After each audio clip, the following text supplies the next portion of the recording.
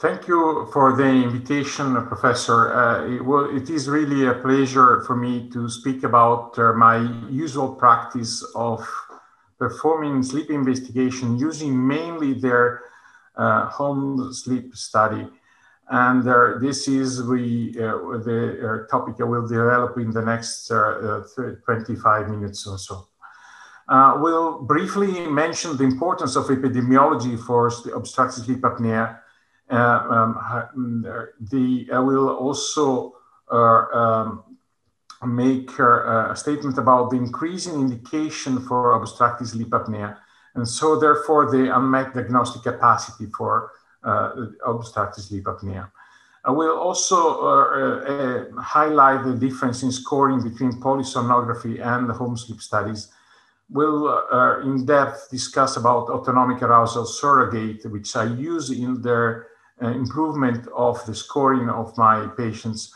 We'll mention also about the diagnostic accuracy of home sleep study and its cost effectiveness. I would also specify that home sleep study is increasingly studied in specific settings, which at the moment are considered excluded by home sleep study. We'll also briefly introduce the new technique that is the pulse transit time for the determination of arousal, and I will make some conclusions.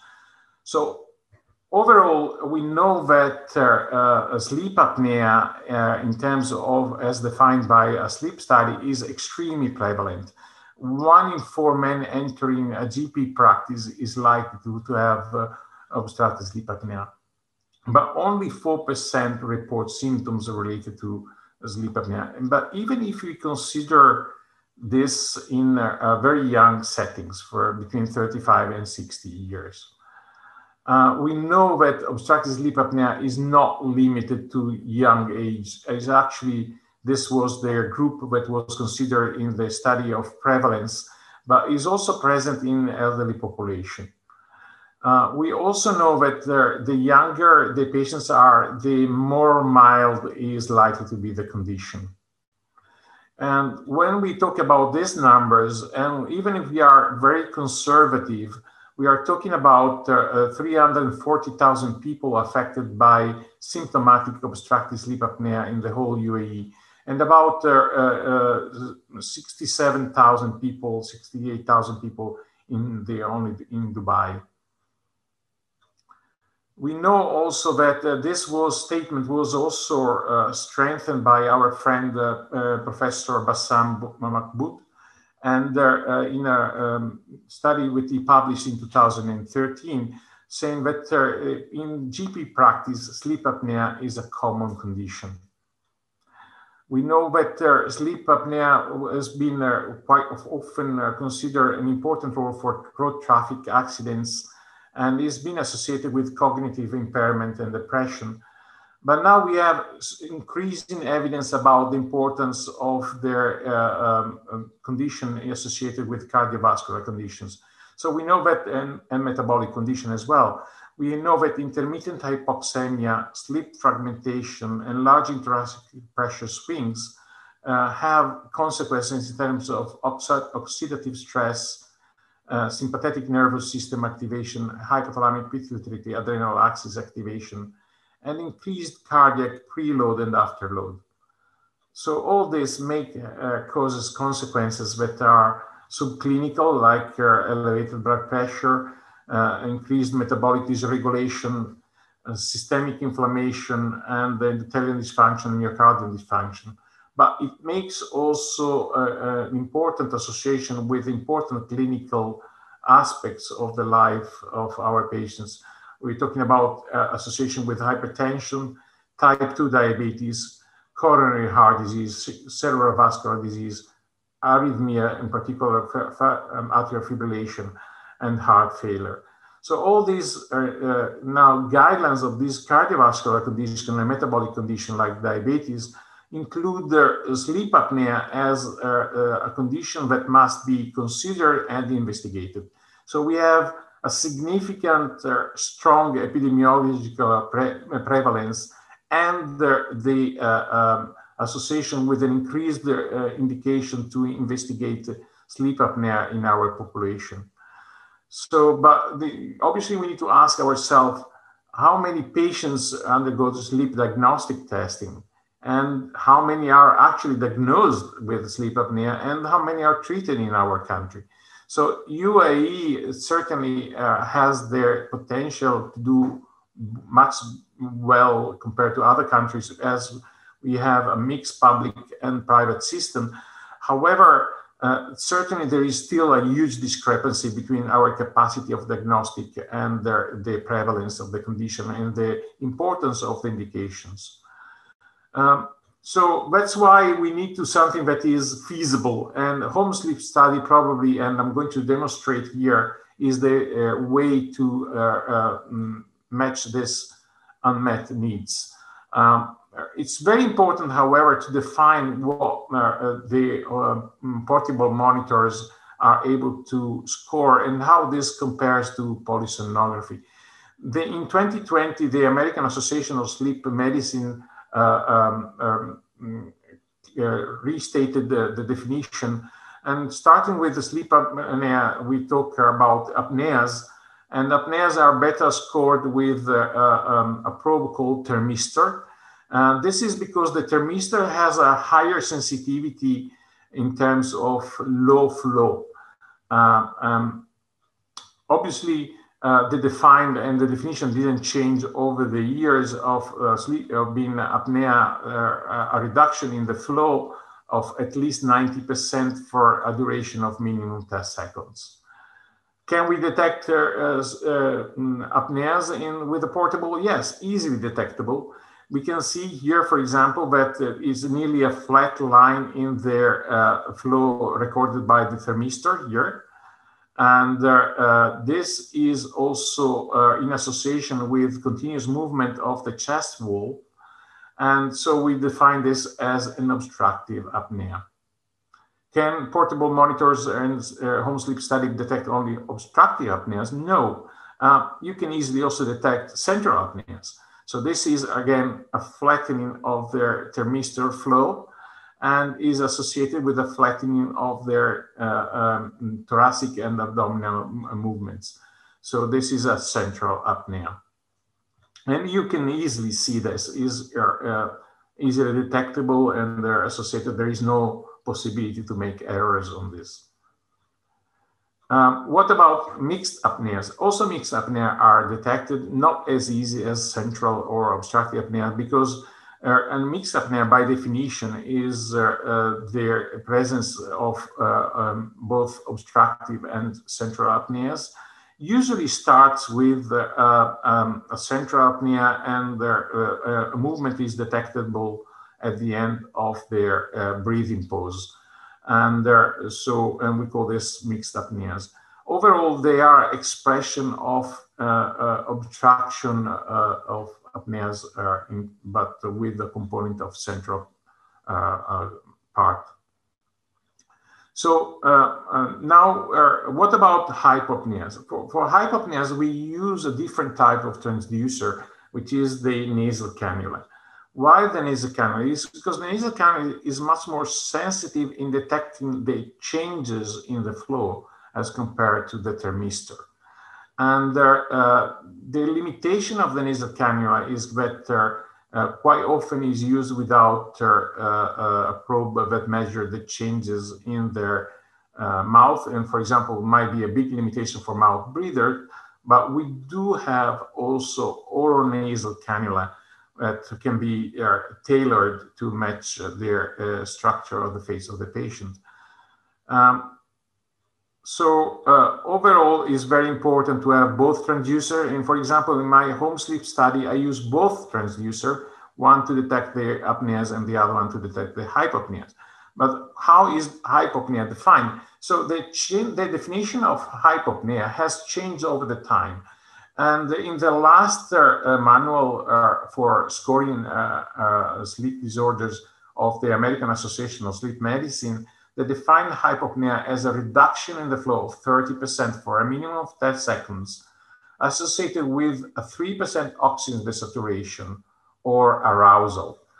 Now, because obviously not all people have access to full pulse sonography, they also accepted an alternative scoring where they accept a 30% reduction in airflow with a minimum of 10% desaturation associated with an oxygen saturation of 4%. But does this make sense? Because, you know, the 3% scoring is already an alternative in their main definition of hypopnea. And it does not make sense if you look in this way, but knowing that most centers don't look at the American Association of Sleep Medicine, but at the Centers of Medicare and Medicaid Services, where they define the hypopnea in a completely different matter. They are made as a principal diagnosis, drop in airflow of 30% for 10 seconds with a 4% oxygen desaturation. And this is the reason now why the American Association of Sleep Medicine decided to accept this definition as an alternative definition. It all makes sense. It also makes sense that the Medicaid services consider for the association with a 3% and arousal a reduction of at least 50% of the flow. So there we are. We got the explanation for that unusual type of definition for the American Association of Sleep Medicine. And can we detect easily these hypopneas? Yes, we can. I use the 3% definition of the saturation. So easily we can see this is a more than 30% drop in the flow through our cannula. And this is associated with oxygen desaturation. And every time we have a drop in the flow, we have a drop in oxygen saturation. And there we score the hypopnea. Apart from this one, but I will explain later on what is this one. So overall, it's important to consider that hypopnea's definition are different in different settings. And so it's very important to declare which type of definition are used in the scoring of your apnea-hypopnea index. We also know that quite often we hear about another model of scoring with the measure of respiratory effort-related arousals. Now, this is defined by the American Association of Sleep Medicine as a flattening of the nasal pressure waveform or evidence of increasing respiratory effort associated with an EEG arousal. So does this mean that whereas respiratory effort-related arousals are scored only by polysomnography? And this is what it looks like in polysomnography. We have a change in the EEG indicating that there is a microarousal, means people are moving from a different stage to another one. Probably there is a change, a sharp change in the electrical activity. And obviously we see here is associated a change in the respiratory pattern and also reflected by esophageal pressure. However, that is possible in polysomnography, and I state here that I can do in my home sleep study too. I use what we call autonomic arousal surrogate. It means these microarousal quite frequently are associated with a sharp increase in the heart rate. And this increase can easily be detected by their pulse oximeter or eventually by the use of an ECG in their portable monitor. And there are, however, different definition of this sharp increase. It can be used like a 5 beats per minute change, or 8 or 10. And obviously the definition implies about a change in sensitivity and specificity. Sensitivity is very important, but I found that 5 beats per minute pick up also too frequently erratic changes in the heart rate. So in my case, I prefer to use the 8 beat per minute increase as a surrogate for arousal.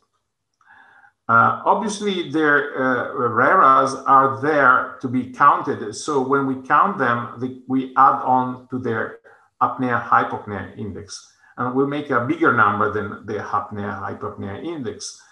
Why we need to make a newer number, and we call this respiratory distress index, is because the RDI, respiratory distress disturbance index, is associated with more with cognitive impairment. Now, why is important to consider to measure arousals in the portable monitor is because we can detect more hypopneas, then reducing the gap between their apnea-hypopnea index recorded by a full polysonographer and the home sleep study. And so here we can easily detect the reduction in the flow of at least 30%, which is associated with an increase in the heart rate, is also present here. Again, an increase in the heart rate. It goes down further here, again, an increase in the heart rate. And here, there you are. And here too, we have an increase in the heart rate. So we have hypopneas with associated arousal. Again, this is a surrogate of the EEG arousal, and not all arousal can be detected by autonomic changes, but it is a significant improvement as compared to not counting these events. Flattening of their airflow can occur also without respiratory event-related arousal. For example, here we have a reduction of the flow. However, there is no change in the heart rate, no other significant changes. However, we can also detect what we call the RERA without hypopneas. And we determine this because it is associated with this sharp increase in the heart rate, is associated with a reduction in the plethysmography calculated by our thoracic and abdominal belts. And you can see here at every sharp increase in the heart rate, there is a reduction in the plethysmogram. And this is also here, easy detectable. This is also associated with a sharp change in the breathings. And this is probably also associated with their movement as well. So is home sleep study as good as polysomnography?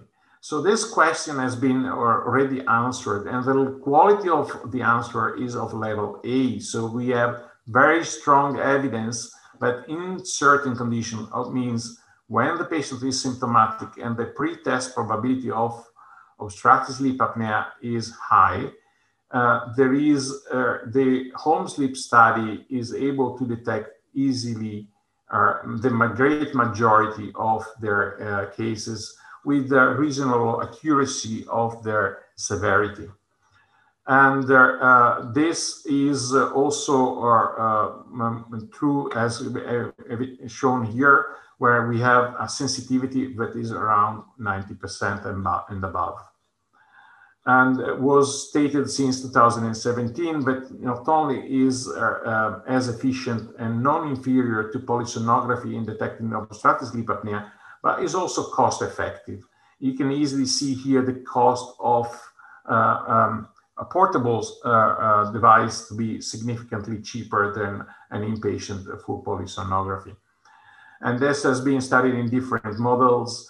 And overall, it's important to have an idea how to use their home sleep study, and reserving again the full polysomnography only for complicated cases or where their pre-test probability is low for obstructive sleep apnea. And so, for example, we consider more probable other type of sleep conditions. In my case, I use the same scheme as in this scheme that was published in 2003 by Coral. However, I make it more simple, and I think you can use the portable device only for intermediate risk of obstructive sleep apnea. Few more questions, and then I will open to questions.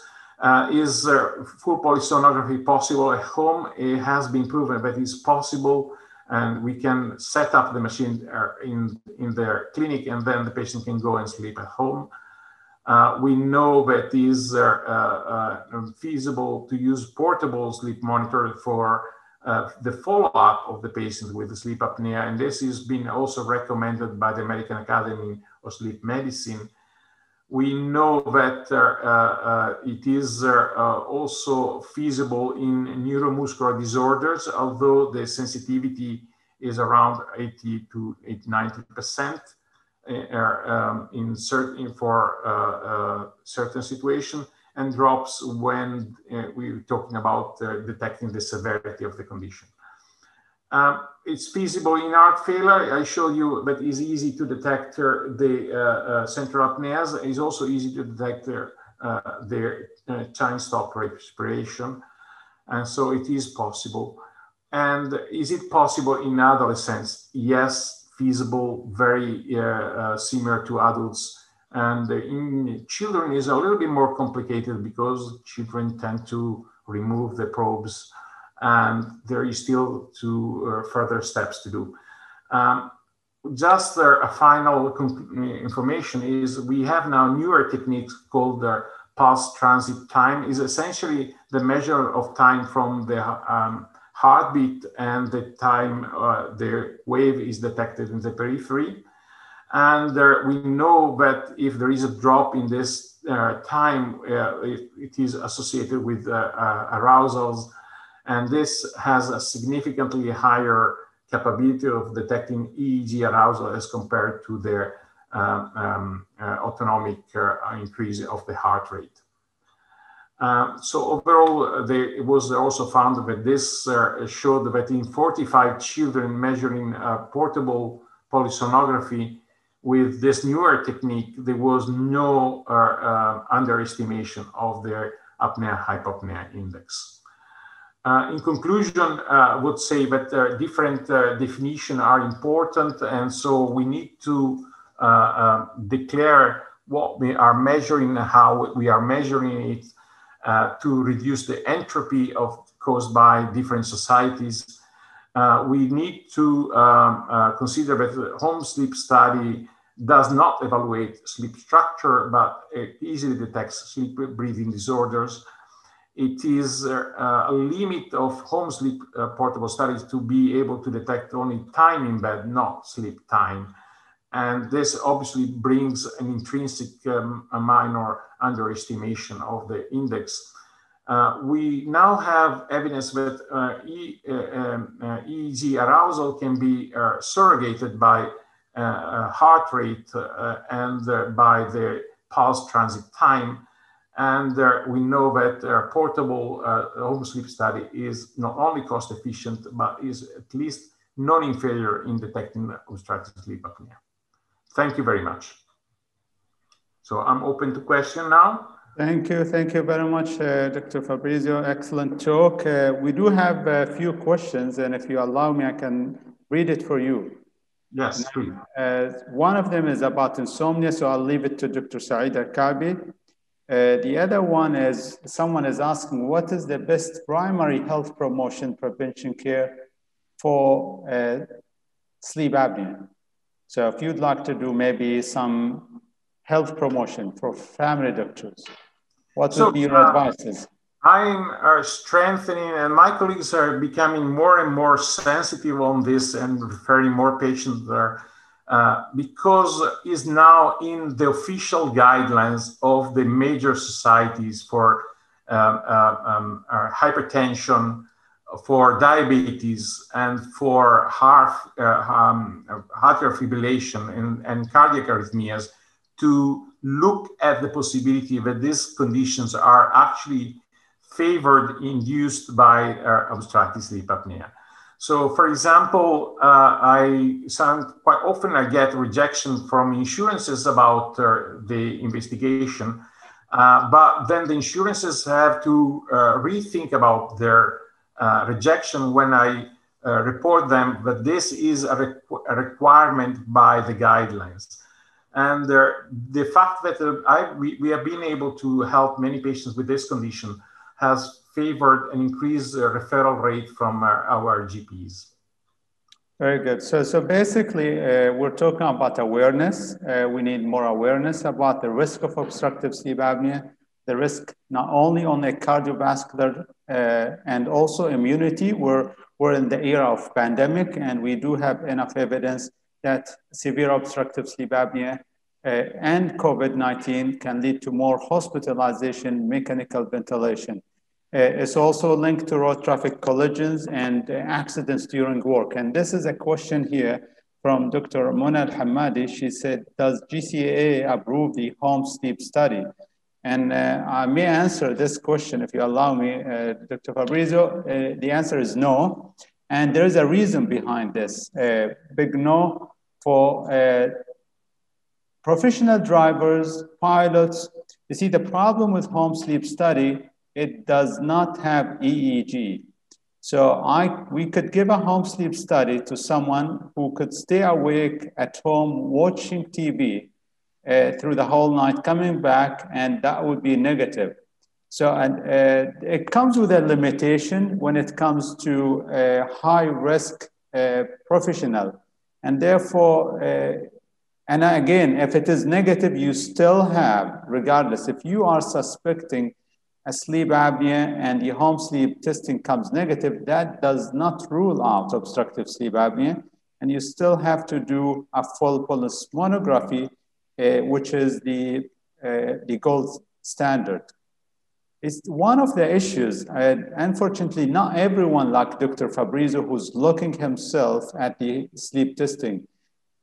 There's a practice, unfortunately, where the CPAP vendors are the one who's doing the home sleep testing. Unfortunately, again, without mentioning where, but across the country, they are not certified, they're not sleep technologists, and what they do, they hook up the patients, they come the next day, they do the auto scoring, and almost everyone is obstructive sleep apnea and everyone on the CPAPs because there's a clear conflict of interest.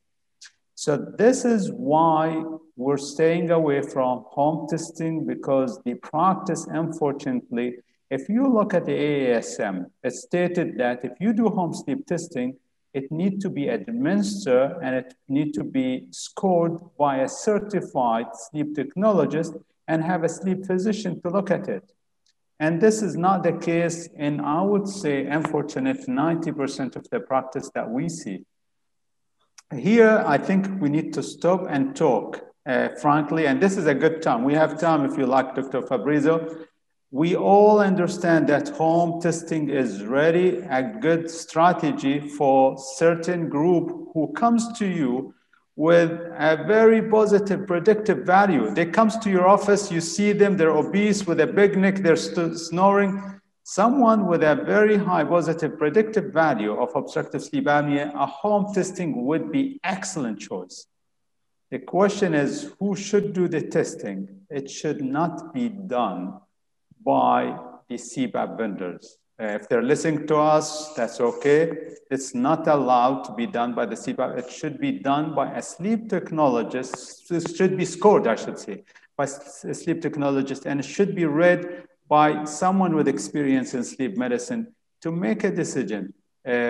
Once this regulated, then I think we should have then more trust on the home testing. Now, there's something else that we did not talk about is types of home testing. Some of the type of home testing coming in the market is really weird, where you do the testing, it goes into the cloud. They said it goes into somewhere without mentioning some part in Europe. It comes back with a report. Now, where's the raw data and how many events? I like what Dr. Fabrizio is doing. He's showing you the events he can discuss and say, this is a hypopnea and this is apnea. This is important, but you cannot really believe, at least on an algorithm at this moment that has not been even validated and approved by the ASM and by the international society. So a very clear message that we'd like to say here, a part of the sleep disorder group from the Emirates Thoracic Society, that home sleep testing is really having an important role of testing. It can be very cost effective, but it should be done at the right population and should be scored and read by the right competent physician. With this, I think we will have ready an improvement in the quality of care for our patients. Dr. Fabrizio, would you like to add anything? Just briefly, because I don't want to take time to my colleagues, but yes, it's very important. We spent hours and hours in looking at our sleep studies.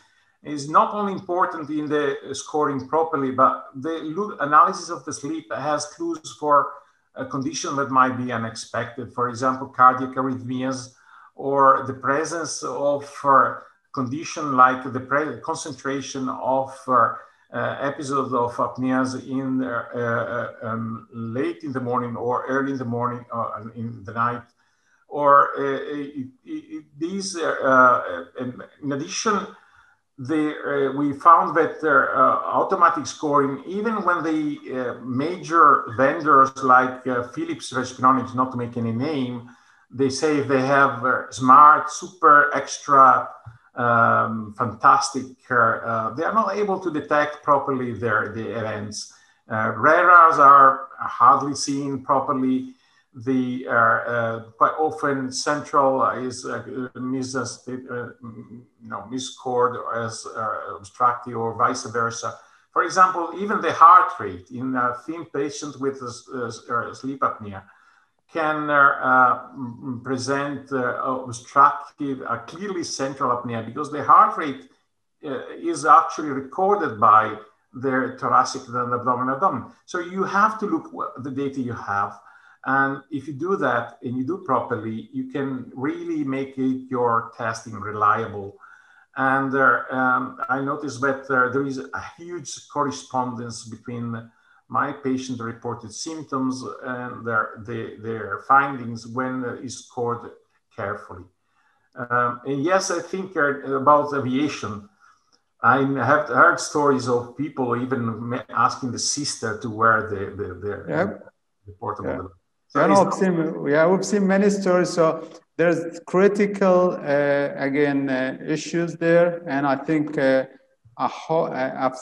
gold standard still the in-lab pulmonography for now for high-risk patients and as well as people with comorbidity, as well as patients who you suspect that they are obstructive sleep apnea. You do the home testing, it comes negative, but you still believe that they have it, then yes, refer them for the gold standard pulmonography. Well, thank you very much, Dr. Fabrizio. A very thorough presentation.